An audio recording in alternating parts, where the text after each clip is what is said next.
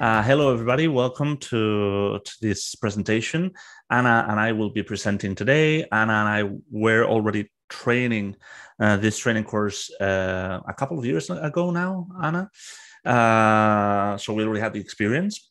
What I'm going to do now is I'm going to offer you the chance, and it's not an obligation, it's only the chance to turn on your cameras so I can see your faces, because that way I can see if I'm being very, very boring or if I'm engaging you in the things that I'm saying. So if you want, and only if you want, don't feel pushed to do that. Just turn on your camera so I can see your faces and I can read your expressions and those things, yeah? Okay, the presentation is going to be very simple. We're going to present what the Opos are. We're going to be talking about questions and answers. We're going to be also introducing the training course that I told you about. And then we will try to have some time for your questions in case we didn't answer them while we were presenting. We already prepared several of them. But if you have more questions, then feel free to raise your hand and ask them. Yeah. Let me share the screen. This is this one here. And okay, present slideshow. Okay. So Raquel, unfortunately, as Angels said, she couldn't make it today. She's not feeling well. But as she said, you can see who Raquel is by seeing the capsule that she shared for this conference, for this convention, and you will see that she's amazing. Yeah. Then we have Anna. Anna, she's an expert in literature. She's a secondary school teacher. She has been teaching many years at the university level. Yeah. Later, I will give the floor also to Anna to answer some of the questions, because it will be a collaborative presentation between her and I today. The process of the Opos. I'm sure that a lot of you are aware that the Opos might be changing for the next edition, but so far nothing has been officially published. It seems that, for example, some of the parts that were eliminatory won't be eliminatory. You will be able to do all the exams, even if you don't do it very well in the first one. Up to now, it wasn't like that. Up to now, if you didn't do it well at the beginning, you were kicked out. You couldn't do the other two tests where you could maybe excel and show the board that you were very good. That takes a little bit of pressure out of the process, but still, it's a difficult one. Yeah. What I'm going to present now is the process that has been the official process up to now. Okay. This might change. It might change the order. The practical case might disappear, but we don't know it for sure. So we have to present the last official call for Opos. Yeah. The first part was the defense of the plan. You had to plan a whole year of one of the primary or secondary levels. This presentation is going to be more oriented towards secondary, because the course that we are launching next week, it's for secondary, but we are also planning on launching another course for primary, and the system is the same, okay? So you can follow the presentation equally the same. The questions are the same. The answers are the same for primary and secondary. And if you are from primary and you have questions, you can also ask them, yeah? I also train the Opos for primary, so I will answer them. The plan that you have to prepare, it's a plan that contains 6 units for the whole year. Of course, before that, a general part where you explain a little bit the essence of your plan and the methodology and how you use technology and how your plan is related to the curriculum and inclusion and all those things. Yeah. Then the 6 units, there's a maximum number of pages. 2 years ago, it was 60 pages. Last year in primary, they increased that to 70. It also tells you what font you have to use. Usually it's Arial 12, except in tables that you can use Arial 9. But in the last edition in primary, it was Arial 11 instead of 12. So more pages and more space because the font was smaller. 2 years ago, if you didn't pass the plan, I'm going to insist on this, you were kicked out. You couldn't defend the topics or the practical case. Yeah. So you had to do it very well. You had to prepare a very nice plan, and you had to prepare a very good presentation. The presentation in front of the board was a 35-minute defense. The first 10 minutes were supposed to be invested in presenting the general part of your plan. The following 15 minutes, you had to defend one of the 6 units out of 3. You could choose out of 3 random units from your plan. So 3 came out. Sometimes they did it with a phone. Sometimes they did it with bingo balls. So out of those 3, you had to defend one of them. And then there were 10 more minutes that the board could ask you questions. Yeah. After that, the grades were published in the how was it called? El candidat, el racó del candidat, no. Well, it's a web page where you can check your results and you can see if you passed or you didn't pass. If you didn't pass, you can raise a complaint to the board, and usually the answer is, I'm sorry, this is the grade that you have. You don't usually get any explanation of you should do this better or you should change this.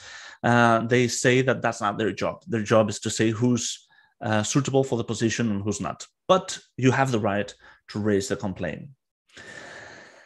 If you pass that part, then you go to the second part, which is divided in 2 different parts. You have the practical case, which is 70% of this part. It's more important than the topics, but the topics are also important, especially because in the practical case, there were 2 questions that were related to the topics. You know that in secondary Opos, there are 69 topics. That's really tough. There's a lot of information that you have to understand and remember. In primary, it's a bit easier in that sense. There are 25. So the chances are better in the case of primary. In the practical case, they present you a situation where they describe a school and a group of students and the families usually of those students. They tell you how the school works. They usually give you a glimpse of how the school works. For example, if they work through projects, and then or they have European projects or whatever they are doing, and then they ask you to plan one session inside that project, for example, saying where you place it regarding the rest of the unit. Then they ask you to include the objectives, the aims that you have in that session. And then you have to include also in a third question, the assessment. And after that, 2 years ago, you had 2 questions that were related to the theory, related to those topics. Yeah. When you finish this practical case, you have 3 hours to answer it. Then you go rest, because later in the afternoon, in the evening, you have the topics. Out of 69, they gave you 5 choices. If you are in primary, out of 25, they're going to give you 3 choices. And you have to choose one of those and write for 2 hours as much as you know about that topic.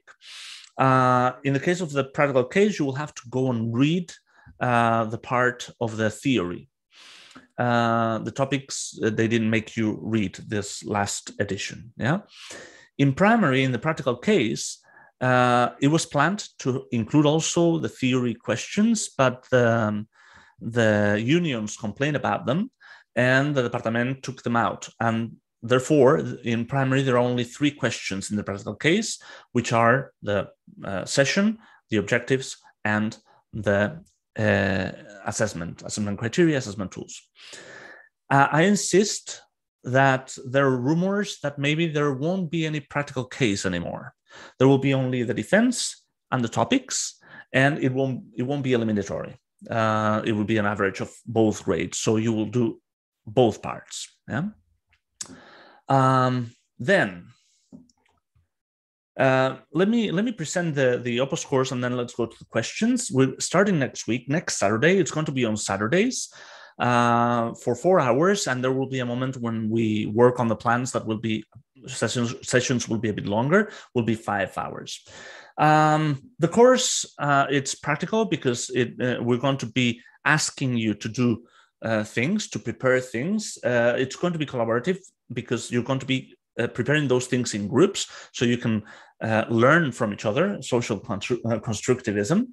We will provide to you example of the main topics. We have divided the 69 topics of secondary in 3 blocks, and we will give you examples of the main topics of those 3 blocks so you can use that in any of the topics inside that block, or in most of the topics inside that block, because it's a more general topic that it's like the umbrella where all the other topics are hanging from. Yeah. Then there will be the development of some of the topics that will be done by you. You will prepare it, and then you will do the presentations. That way, not only you will have that umbrella that will cover any topic, you will also have examples that you and your colleagues have prepared to have an index of the important things in the topics, to have an example of a practical case and the possible questions that could go related to the practical case. And you would also have, what am I forgetting? An example, a short mini plan. So you can see an example of how you can include that topic inside a plan. Yeah. Then there's going to be some guidance for the plans and the practical cases that we will do when we have finished all the theories, because in the practical cases we have to include theory. Then it's better that you have already learned a bit of it. Yeah. What the course is not, and I want to be very clear about this, the course is not a place where you will receive the written theory topics. There's no official written theory topic. It doesn't exist. There are publishers that have published their own, but it's their view of that topic. There's no official thematic. The only thing that is official is the title of the topic, the 69 titles of secondary, the 25 topics in primary. So we're not going to provide you that. We might link inside the Moodle area that we might link some online topics that can be found. Yeah, but they are not ours, and we're not judging if they're good or they are not good. They're just there, and you can check them to compare with what you have already prepared and found. It won't be individual tutoring. It's just a guidance. Yeah, it's going to be a 50-hour course. In 50 hours, there's no time for individual tutoring. Yeah, it's more for giving you a bit of support to solve some doubts about the process, to help you out, structure your time, etc. But it's not going to be individual tutoring, especially because the price also is not as expensive as the normal Opos training courses. I'll show you the prices now. You will see it's a good offer. We won't be correcting the plans. We will be checking them with you. There will be a moment in the course where we will be in the Zoom in breakout rooms, and you will be individually showing one of the trainers the plan that you have created, and the trainer will give you feedback and will say, oh, you should change this, be careful with the language, but it won't be a thorough correction of the plans because of what I said, because of the length of the course and the price. Yeah. This is the distribution. I'll send you the link now through the chat. Well, in fact, I can send it to you right now. I'm going to send you the link to this document here. Let me see if I can show it to you. Do you see ACE, the secondary of Opos with APAC? Yes? Yes, we do. Now I only need to see the chat. I have it here. And okay, I'm sharing a link to this document. You will be able to open it and view it and read it carefully. Here you have everything explained, the content, the topics, the plans. It's very similar to primary. It's not the same, but it's very similar to primary. And here you have at the top overview of the sessions. Here is the planned calendar. It's subject to changes. It might vary a little bit. We might have to move some sessions, but the idea is to follow that that calendar. Yeah.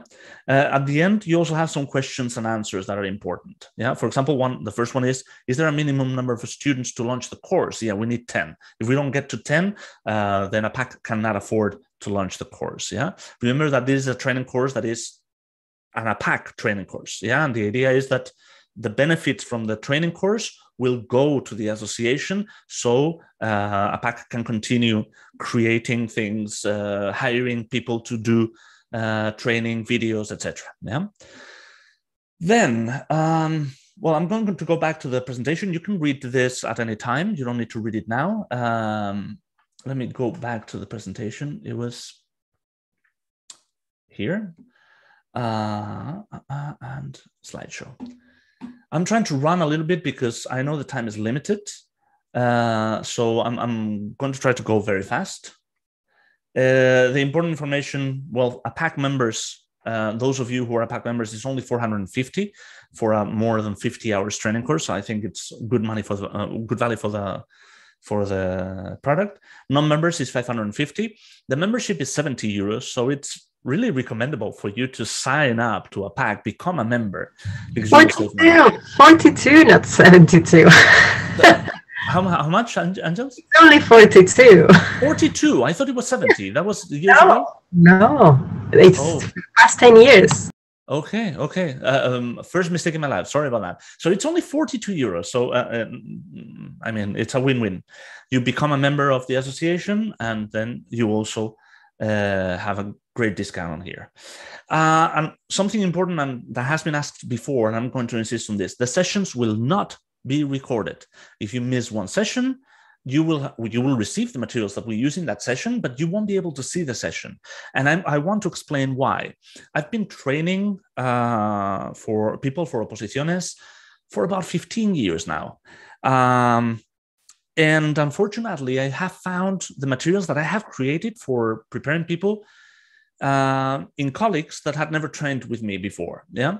So if people are passing mind maps or topics that some other people create, imagine if we shared the videos, they would be probably published and shared all around the internet. And well, it's harmful for us. Yeah, that we invest a lot of effort in preparing these sessions, and well, it's one way that we have to earn a bit of money outside of the school and the high school. Yeah. Then now we're going to go to the questions and answers. Some possible questions that we thought about, and Anna and I will be answering this. Yeah. First question, or first set of questions: which key concepts do I need to know before making the presentation? How should I structure it? Do I have to include really innovative methodologies? Anna. Well, the key concepts that we thought about are really the ones published by the Departament d'Educació de la Generalitat, which, you know, are the curricular content, materials and resources, methodology, diversity, including gender and support measures, and assessment. So you need to make sure that all those aspects are there in the presentation and that you know what to say about each of these aspects. So I would make like an outline at home, like in one page, you can have 3 words of every aspect. For example, I don't know, materials and resources. They should be varied and personalized.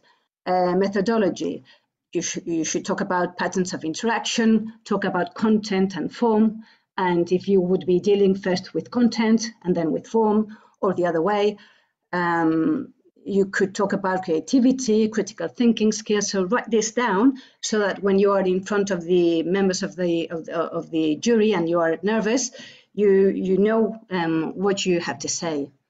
Then, for example, when you talk about diversity, you could mention flexibility and talk about different learning styles, analytical, experiential, perceptive channels, levels of difficulty. So write that down and memorize it, because there are not many things, you know, that you have to know. It's everything interrelated in the 3 parts of the Opos.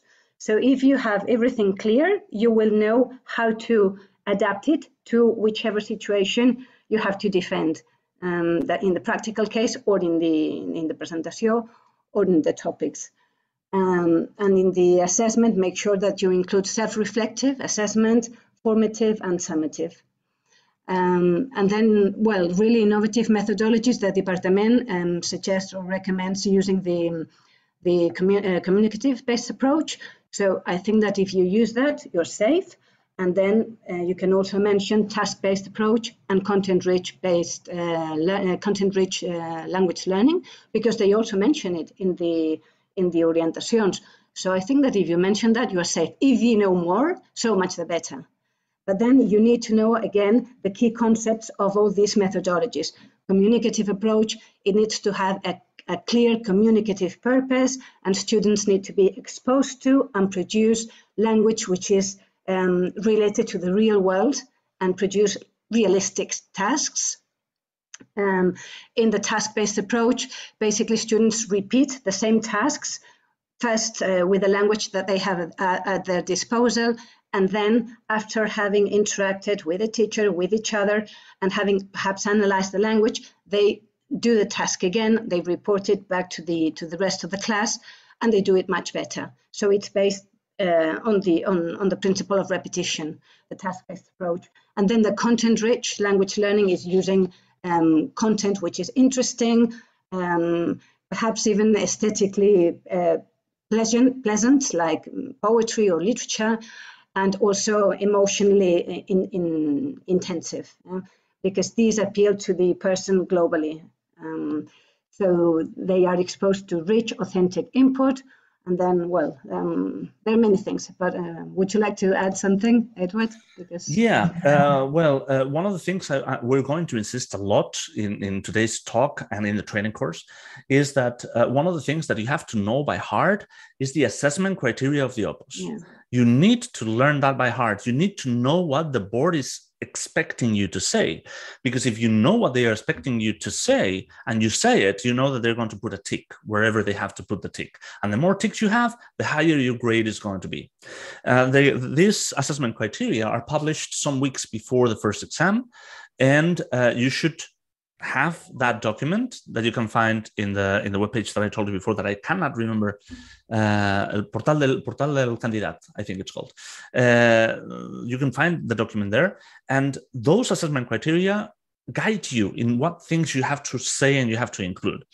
Usually these assessment criteria arrive a bit late for changing your written document. Your written document, by the time that this assessment criteria have been published, will already be finished probably and printed. And if not, you won't have much time to change it. But that doesn't mean that you cannot answer all the things that they're expecting you to say, even if you didn't include those things in your plan. If they're not in your plan, but you say them out loud, usually that's valued. There's some boards that don't, but it's usually valued. Yeah. Then how to structure the presentation, the defense of your plan or the writing. Well, following this assessment criteria, you don't have to follow them in order. You have to find the order that you personally find coherent, related to your plan or related to how you explain things. But be sure that you're answering everything inside the assessment criteria. That's the secret. That's the difference between getting a 10 or even failing. And do I have to include really innovative methodologies? Well, that depends a lot on how much you know. If you don't know much about flipped classroom and you include it, and you don't include it well, and in the board there's someone that knows how flipped classroom works, then it's going to be negative for you. If you know a lot about a theory, let's say, for example, learning communities. You know a lot about the theory behind the learning communities. You can apply it, but you have to be careful and present it in a way that is understandable for the board, because some of these innovative methodologies are new for them. Maybe they haven't heard about them. And, well, you know, in English, we always say KISS, keep it silly simple. In the Opos, it's also the same. You have to explain things like if you were teaching them. You don't need to make them participate. You need to help them understand what you're explaining. You have to be teaching them about your plan. Yeah, those are the things that I would add, Anna. and perhaps also use some technical words. Instead of saying, if you want students to read, you can make the difference between scan a text or skim or read. You're looking, for detail. So be as precise as possible with your language, so that they know that all the pedagogical. For example, in inclusion, when you're talking about inclusion, you have to talk about universal measures, additional measures, and intensive measures. You have to show that you know how that works and that you are applying it well. Yeah. So you have to use the jargon of our field. Scaffolding. There are many words that And not only that, collocations. I always say this in my training. I see Ramona here. Ramona has trained with me, and I don't know if there are more people that I trained in the past. I always insist. There are certain things that we say in a certain order. We don't say reading, listening, speaking. No. We say listening, speaking, reading, and writing. And that's a collocation in our field. If you say it in a different way, the board might perceive that you're not a professional teacher, that you haven't invested too much time in preparing yourself. So be careful with those things. Yeah, the more you know, the better. Yeah, as long as you can transmit it. I'm going to pass to the next one because we are running out of time. We only have 20 minutes left. So we're going to try to go fast. Which key concepts? No, this is the same.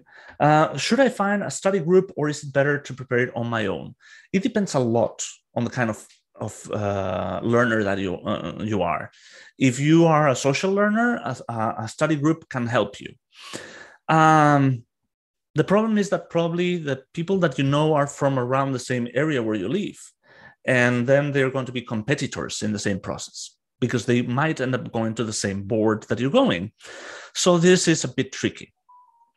In the training courses, for example, in the one of APAC, you will coincide with people from the same area, but you will also coincide with people from other areas in Catalonia that in reality you're not competing against because you're not going to be in the same board. And usually the boards have a certain number of people that can pass, so not more people pass than the available seats. Yeah, Anna, would you like to add anything else about this? No? Okay. What part is more important? Where should I put most of my effort? Well, if it's eliminatory, that's clear. The most important part is the first part. Prepare the first part better, because usually the instructions, although nobody says it, the instructions is to kick out a certain number of, or a certain percentage of people in the first part, not to have too many in the second part. If the first part is the plan, you have to prepare a very nice document and prepare a very appealing and engaging presentation, so the board will have to be listening to you because they're really interested in what you're saying. Yeah, if it's not eliminatory, a good basis of the topics will help you in reality have stronger practical cases and stronger plans, because you're going to be applying the theory, especially if you are very good at those topics inside the theory that talk about language teaching. Yeah, those for me are essential. Anna? But you need to know a little bit of everything, so don't spend all the time that you have just studying what you like. Try to know what's important and study everything, and not just what you really like.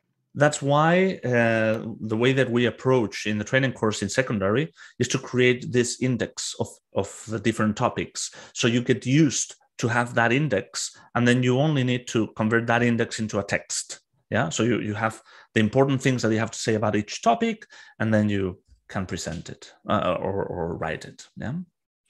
How can I control my nerves? How can I give a good impression? Anna, would you like to answer this one? Well, prepare yourself as well as possible with the assessment criteria. There you have everything, and you could make a grid and tick everything that you already know. And then if you know that you know it, you should not worry about it. And if there's something that you don't know, then you can prepare it and be calm. And then you will give a good impression. So basically, it's go through the assessment criteria. I sent you the link to the assessment criteria of the last edition, and everything is there really. About controlling and rehearse at home also the presentation at least once in front of somebody.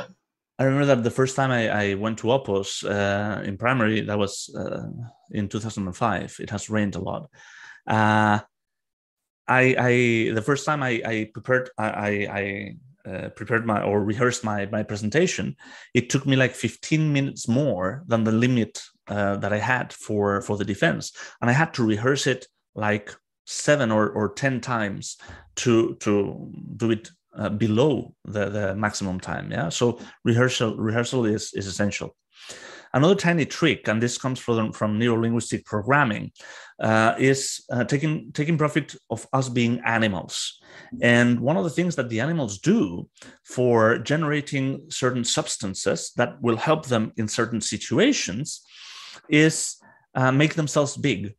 So before you present, if you are closed in a room or in the toilet, spend 5 minutes making yourself as big as possible. Yeah, stand on your toes and make yourself as big as possible, because your brain will be generating some endorphins and dopamine that are going to help you be more self-confident and show that you're more self-confident than in reality you are, because we are all nervous. And don't forget this: everybody is nervous before their presentation. The person that is not nervous probably is because they didn't prepare too much and they don't have much to lose. Yeah, but the people that invested time, they're going to be nervous. Everybody's going to have the same feeling. And about the good impression, I would add one more thing to what Anna said. Remember that they're hunting for teachers. They're looking for teachers. They are going to give you a full-time position for the rest of your life as a teacher. So you have to show them that you're a teacher. If they see you like a teacher, then you have more chances than if you sound very knowledgeable, but they cannot see you in that role of teaching kids or teenagers. So being assertive and enthusiastic as well, I think, because if you believe in what you do, probably your students also will have more chances of believing or of wanting to learn. So sounding perhaps not over enthusiastic, but yeah, enthusiastic enough. Yeah. Sometimes the board will criticize some of the things that you said, and you might be very self-confident, and you might know why you put it there, and you might tell them, oh yeah, I put it because of this, but you have to always acknowledge them, because if not, you sound over enthusiastic, over self-confident. Yeah, so you have to tell them something like, well, I put it here because of this, but now that you mentioned this, well, I didn't think about this. I'm going to really take it into account for my future teaching or whatever. Yeah, show them that you're listening to them. Don't confront them. Usually when there's a confrontation between the board and the candidate, the one losing is the candidate. So don't confront them, even if they are a bit rude. Sometimes they are. Yeah. Is it possible to pass the first time? Anna, is it possible to pass the first time? Yes. You did, didn't you? Yeah. Raquel also passed. The other trainer also passed in the first time. Yeah? There were many places 2 years ago also, and I think there are quite a few places now as well. Nos quites méritos. No. It's possible. It's not easy, but it's possible. Can I pass with no merits? I think, Anna, you didn't have many merits. Well, I had no experience working at secondary level. So I didn't have many merits here. I had some. And Raquel barely had any, and then she passed.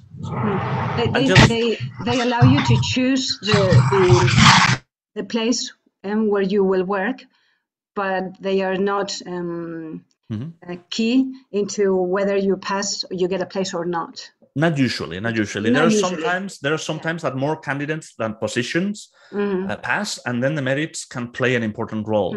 But don't get discouraged by that, because people with no merits and good grades have gotten a position. So, am I on time? Well, we don't know when the Opos are going to be. If they are in June, it's going to be very, very tight. Probably it's not going to be in June, because the theory says that when they publish the convocatoria, 6 months have to go by before the first exam. So probably it's not going to be yet. lately, the unions are saying that probably the exams will be in December. If the exams are in December and you start now, you have a good year, almost a full year to prepare. I usually recommend a whole year, but if it's not possible, then 9 months. I think it's the right amount of time. Cutting it shorter, it's going to make you feel much more stressed. Yeah. I'm very good with technologies. Sorry, there's a question in the chat about Julia is asking if we offer any courses for EOI. Not yet. No. Not yet. We could try to organize something if we have people that are interested, but not yet. Maybe Julia can send us an email and we can ponder and see what we could do. The only thing is that for preparing the course, we need experts that can teach it.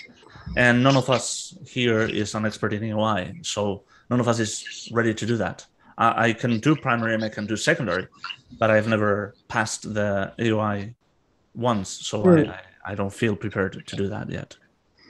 Okay, thank you. Yeah. I'm very good with technology. Should I bring an awesome digital presentation to my defense? Well, I'm techie myself. I love technology, but I'm going to recommend you not to bring digital presentations unless you're able to fit everything that you want to say into screens, because in the last convocatoria in primary, those were the instructions. Maximum 2 screens. So if you have a PowerPoint with animations, the first animation that appears, that's it.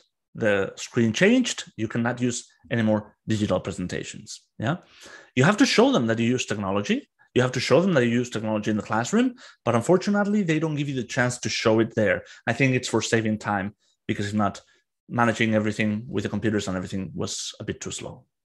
Anna, would you like to add anything to this?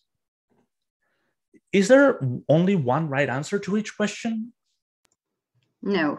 The questions are generally, I think, related to everything that has been already mentioned, measures or diversity, activities, and as long as you can justify your choices, that's okay.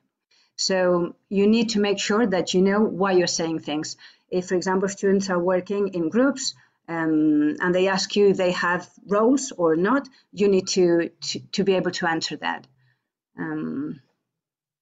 So that's my opinion. And if you don't use roles but you explain it well, that's okay. And if you use roles and you explain it well, that's also okay. Exactly. Usually. Exactly. Except there are cases. I mean, one of the things that I always say in my training is this Opos process is very unfair. It's subjective. And it will depend a lot on the people that you have in front, the board. And if they think that you're in the right line or not, you can justify very well. But if they really hate the methodology that you're applying and they don't believe in it, their opinion is probably going to be negative, no matter how well you defend it. Whilst if you had another board, maybe they would love it. So do not forget that this process is unfair and subjective. They try to make it as objective as possible, but it's not. It's at least not yet. Yeah, and some good teachers fail the Opos, and they are very good teachers. And some people that are not very good teachers pass the Opos. It's not a perfect system. Yeah, and you have to be aware of that before you go there, because if not, it's very frustrating, especially when you fail. When you pass, it's not that frustrating. When you fail, it can be very frustrating. What kind of questions are generally asked? They could ask you almost anything. They could ask you those questions after you do the presentation of your plan, and they could ask you the questions after you read the practical case. And they could ask you almost anything. One thing that I would like to say here is, if they don't ask you questions, that's not bad or good. They just didn't ask you any questions. If they ask you 5 questions and you know that to the rest of the board, they asked 1 or 2, that's not bad and that's not good. In my case, last edition, I went from primary to secondary to this special Opos. And we were in a group of WhatsApp. and that you're going to receive that offer to enter into the groups of WhatsApp. Be careful, because in my group it didn't happen, but I know other groups where some candidates are playing mind tricks with the others, so they get more nervous, so they maybe they don't go the day of the exam because they are too afraid, or so be careful with WhatsApp groups, because they tend to play this kind of mind tricks. Oh, they have been terrible with me, and maybe it was not true. In my case, a lot of people had presented before I did, and they said no questions, one question, no questions, no questions, one question. And I went there and they asked me 3 questions. And on my way back from Barcelona to Tarragona, where I live, on the bike, I was all the time thinking, shit. And I didn't answer those questions very well. My mother was in the intensive care unit. She was very close to die. She didn't die in the end, but she was very close to die those days. It had been a month and a half that had been terrible for me. And I didn't answer those questions too well. And I was coming back and I said, well, they asked 3 questions. I didn't answer well. The others only 1 question, 0 questions. I failed. That's it. Okay, I failed. And no, I didn't fail. I was the highest grade in the board. So you never know. Don't give anything for granted. No questions can be good or can be bad. The same as a lot of questions. Is the language level that important, Anna? Yes, of course. You need to speak clearly. You don't necessarily need to rush, but you need to, use the precise vocabulary with no grammatical errors, good pronunciation. So the better you speak, the more chances you stand of passing. In secondary, it's less usual, because in secondary, you're all philologists, or you have the degree of English, and you have received a lot of training. In primary, it happens more, that a lot of people are kicked out because of their command of the language. And it's like this, huh? You can be a fantastic teacher, but if your command of the language is low, they're not going to give you the position. It might be tough, but it's like this. There was once, some years ago, that there were 500 positions for primary English teachers. There were 700 and something candidates. Only 250 passed. And when I talked to one friend that was a member of a board, and I said, what happened? Why only 250? And she said, Edward, we saw very good teachers, but their command of the language was so bad that we couldn't give them the position. We have to fail them. And they were fantastic teachers. And you could see the activities were great. The plan was well thought, but their command of the language was too bad. We only have 3 minutes, for crying out loud. Okay. We have this other thing that I want to show you. Let me, before the open question time, we have this. Let me present and... Okay, if you go to menti.com and use the code that appears here, 9597458, you will be able to write 3 things that you think that could help a candidate have more chances in the Opos. And I want you to write things that you think, not influenced by what we said, because we said a lot of things, but things that you feel, that you think. And you can add them here, and then we will have some ideas. We're not going to have time to share the ideas today because we only have 2 minutes left. So what I'm going to do, if that's okay, is I'm going to take those things that you write here and the things that I will show you in just a second, and I will try to create a video that APAC will share, maybe in a capsule or something like that, talking about things that can help a candidate pass the Opos. I said video, and then we have another person coming in. So please feel free to write down the things here, and I'm going to. Well, no, I'm not going to show you the other thing. The next slide in Mentimeter, it's the opinion of some of the trainers of Opos that work for APAC, and some board members from APAC, from the association. I asked them to share their thoughts about this, and the trainers and some of the board members of APAC shared their thoughts over there. So once we have both things, I will create a video giving you some thoughts about those important things and why they are important. Now, do you have any questions that you would like to ask? Let me stop sharing the screen now. Do you have any questions that you would like to ask? There was one question in the chat. Sorry, it's me again. Cara was asking if you would recommend 100%, like going for 100% PBL, for example, or any methodology in particular. Well, nowadays we are in the post-method era.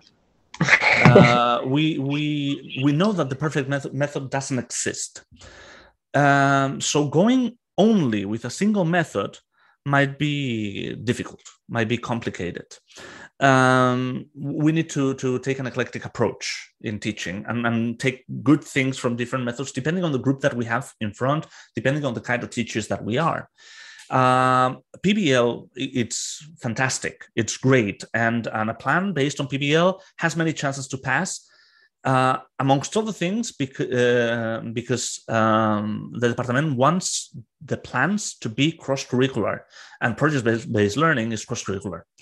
But I would spice it up with more methods, not just only project-based teaching. Do you agree, Anna?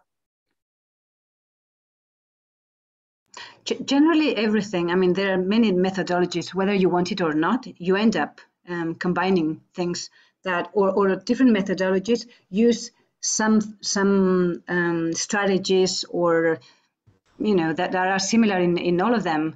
So it's difficult to say, you know, if that is just one methodology or if it has ingredients of different methodologies at the same time, I think. I don't know if I explained myself well. Well, there's another question. I'm reading from the bottom, so maybe I skipped some. Are you planning on doing the course again before the Opos, for example, in summer or in autumn? Well, we're starting now for sure, because there's still a chance that they publish it for July. So we're going to start it now.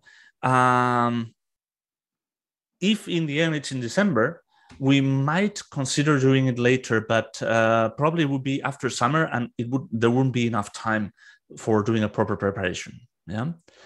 Another question is about preparing for Opos now that is the first year that somebody's working, or should this person wait to get more experience? Having experience in how the Opos works is priceless, even if you fail. So my recommendation is always go for the Opos, try it. If you pass it, well, that's fantastic, because you have solved your life.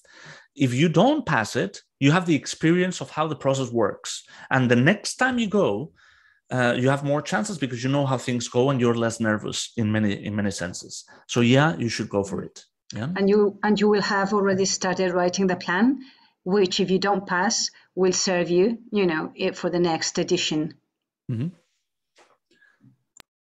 Okay, I think that's it. We are 2 minutes over the time. Sorry about that. We didn't want to keep you longer. If you have any more questions, or well, we will answer a lot of this in the training courses. If you don't come to the training courses, well, wait for the video that we will publish about the things that you are sharing in Mentimeter, and to the following questions and answers that I'm sure that next APAC conference we'll do another one. Yeah, Anna, anything else to add? No, perhaps that in the plan, all the units should have like a common thread, not necessarily methodological, but perhaps like some, you know, topic or something that values or content. You know, you should be able to justify the not only the cohesion within the sequences, but also throughout the whole course plan. Yeah, it's essential. Okay, so thank you very much. Thank you very much for being with us here this late on a Friday, especially these days that are so tough. So thank you very much.